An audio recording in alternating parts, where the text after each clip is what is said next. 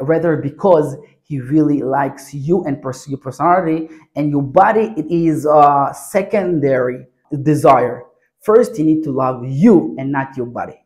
What I'm trying to say is, please do not give a boyfriend to enter your own privacy. And you know exactly what I mean when I say privacy of a girl.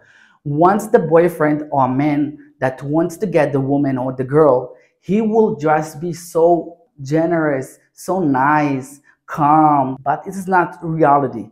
Reality is when you do not give him to enter your privacy before marriage for a long while, 6 months, 1 year, then you will see him trying to survive, to be a really good friend and love your personality rather than your body or whatever you look.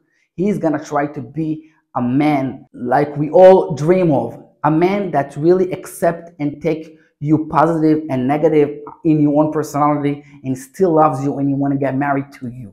So as a conclusion, what I'm trying to say, your privacy should be out of range of a man or a boyfriend for a big while. If he's still a good friend of you and love you the way you are, without entering your privacy for a long while, you will thank me for this video. And if you get married to that man or boyfriend, you should have a better relationship because you already test them as a boyfriend or a man that love a woman, not because he wants to enter the privacy, rather because he really likes you and your personality, and your body, it is a secondary desire.